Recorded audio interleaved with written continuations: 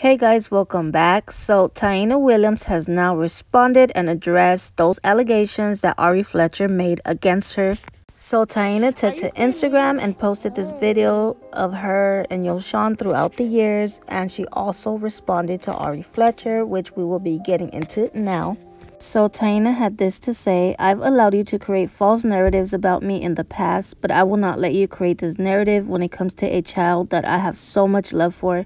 Anybody that knows me knows I would never lay a finger on him or any child. I've always had to hide my love for Yoshan out of respect for you and your wishes. When I met Herb, I knew he was part of the package. I signed up for this even with all the drama that came with it. I've always had hope that we could settle our difference like adults for the sake of our children. One thing you will not do is attack my character when it comes to being a parent and accuse me of child abuse.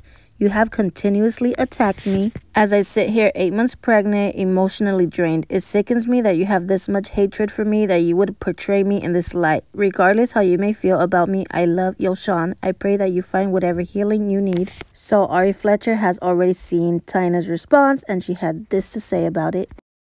She done added the music so y'all can feel bad for her. Girl, leave my son off your page. You know better, do better.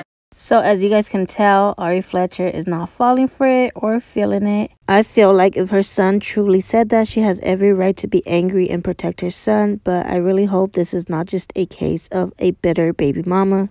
This is a very serious accusation, and eventually the truth will come to light.